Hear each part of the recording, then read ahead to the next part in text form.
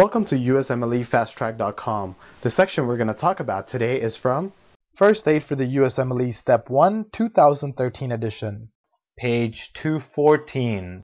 Atrophy. What is atrophy? Atrophy is the reduction in the size or number of cells.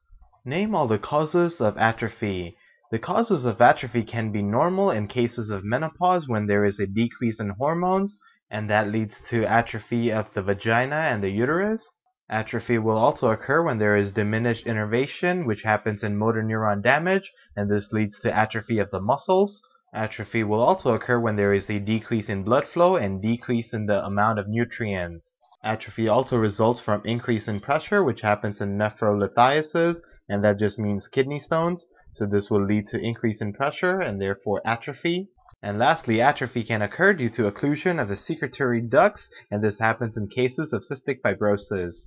For more information on this topic, click on the link in the description section below. For a full USMLE Step 1 review, be sure to check us out at USMLEFasttrack.com, where we help you review the entire first aid for the USMLE Step 1 with high quality videos and hundreds of detailed pictures for a better understanding of the material. So to learn from the best USMLE review book, be sure to check us out at USMLEFasttrack.com.